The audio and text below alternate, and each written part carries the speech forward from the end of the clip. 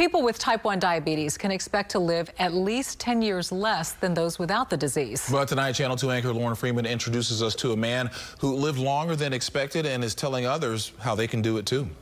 85-year-old Don Ray can't remember a life without diabetes. As a child, Don could not go to gym class. He couldn't play sports. He couldn't even play hide and seek.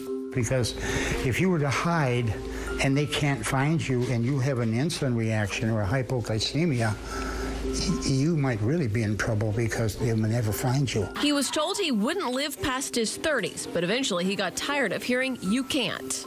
I would go to gym class when I started school, kindergarten, first grade, and I'd sit in the chair in gym class and I'd watch these kids, and I knew I could do this because I just knew I could do this. Don and his dad started playing catch, and that turned into 20 years of playing football and 30 years of baseball.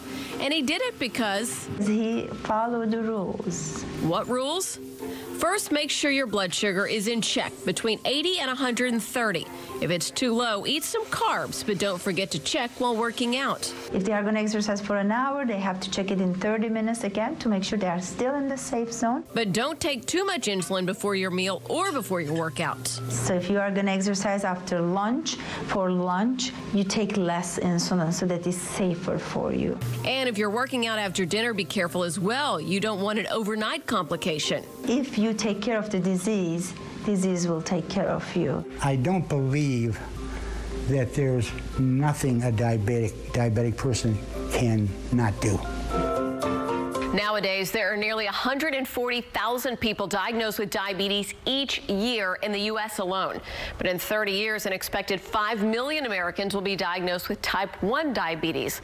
Don retired at the age of 70, but still helps out Santa Claus during the holidays. Lauren Freeman, KPRC, Channel 2 News.